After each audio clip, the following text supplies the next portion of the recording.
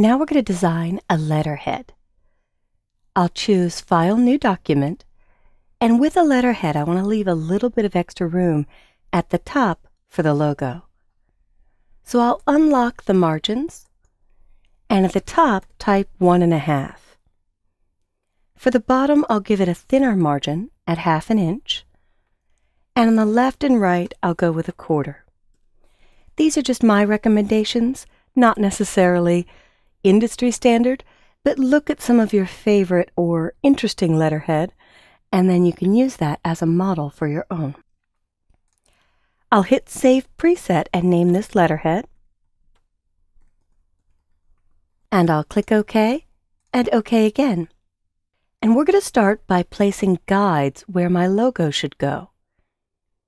As I move into the hash marks on the ruler, I'll click and drag down, and I want this to be at 0.25 inches.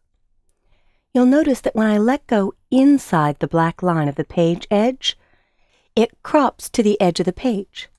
If I drag outside the black line of the page edge, my guide goes all the way to the ruler. I prefer my guides here so that when I zoom in or zoom out, I can better estimate where my guides are. Now this guide is selected because it's blue. I'm going to hit Command minus or Control minus to zoom out, and I'll place another guide along this edge at 0.25, letting go outside the black line. Here you could see this guide is cyan, meaning it's not selected, and the one I just created is blue, meaning it is selected. In fact, if I wanted a specific value, I can double-click an X and type a number, and it will move to that spot. I'll set that back to 0.25, and I'll place one last guideline on the right. Now I'm ready to import my logo. So I'll choose File, Place. I'll grab from the Chapter 2 folder and the Images folder the OLI logo, and double-click to pull it in. When my cursor is black, you'll notice here in the upper left corner it's a tiny black arrow. When I move to where the guides meet, it turns white. Black, white. When you see white, that means the InDesign will snap to the guides that I've created, or to margin guides, or to column guides. So one quick click placed my logo. Now I'll switch to the Line tool, and I'm going to start from the right edge, and as I click and drag, I'll hold down Shift to keep the line perfectly straight. I could see through the Smart Guides that the length is 8 inches. And I'll use my down arrow key on my keyboard to nudge this just below my logo. I'll go to my Selection tool, click away, and I often like to use Preview mode to visually control where everything is. I'll go back to normal mode, and I think I like that. Now I'll wheel down towards the bottom, and I'll draw a text box to place a caption at the bottom. So with the Type tool, I'm clicking and dragging to make a text box, and I'll type the company website. I'll hit Command plus or Control plus to zoom in. I love that InDesign is smart enough to know to zoom to where my cursor's sitting. And I'll type a little bit more information. And when I'm finished, I'll do a Select All, Command A or Control A, or Edit, Select All. My corporate font is Century Gothic, so I'm going to change it to Century Gothic.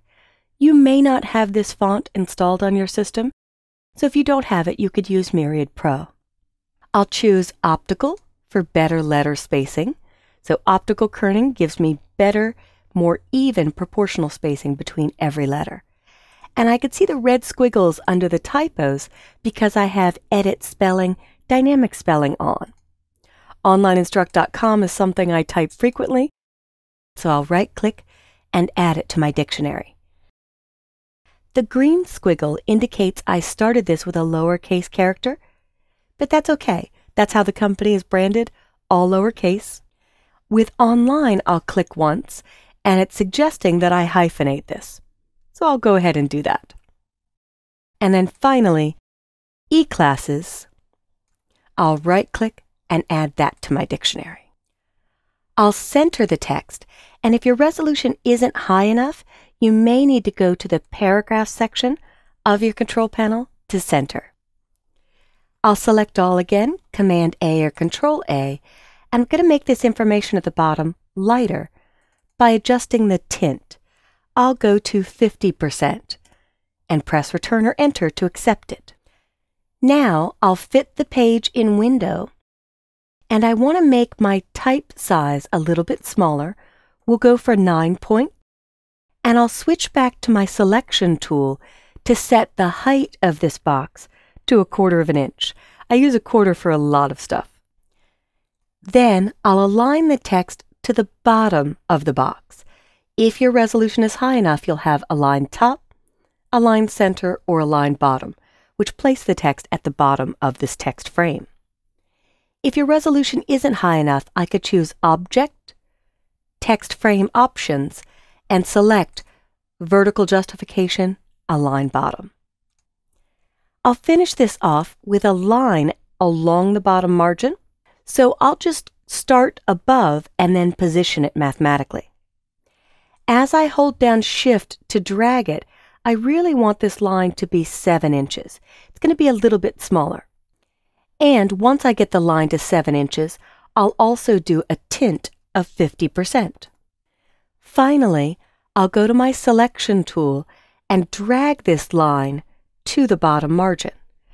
When I cross over the dead center of my page, the Smart Guides light up to indicate that I did center the line. And I'll just use my down arrow key a few times to nudge that below the bottom margin. I'll click away and hit the letter W for preview, and my letterhead is coming together. I'll select this top line and nudge it down once or twice, and hit W to go back to normal mode. Now I'd like to save this as a template, so I'm going to use my Type tool to draw a text box. And with that text box, I'll type the word date as a placeholder. I hit Command A or Control A to select all, and I'll choose my corporate font, leave the size at 12, and select Optical Kerning. And to make the date right aligned, I'll select this line and click Right Align. Go to the end, press Return or Enter, and left align, and type Dear, and leave a space and a comma. So to finish this off, I'll choose File, Save As, and I'll call this OLI Letterhead, and I'll make it a template. When I choose InDesign CS6 Template, it will always open a copy, so I never harm the original. I'll click Save. I already had one here, so I'll replace it. I'll close this up, and now if I choose File Open, and open from my Chapter 2 folder the OLI letterhead, it opened an untitled. I can double-click on the date, press Return or Enter, and the double-click did select the return afterwards, so I'm going to right align this again, put the information to who this is going to, and now I've got a letterhead that I can reprint over and over again, or delete the text box, send this off to the print shop, and get my own letterhead professionally printed.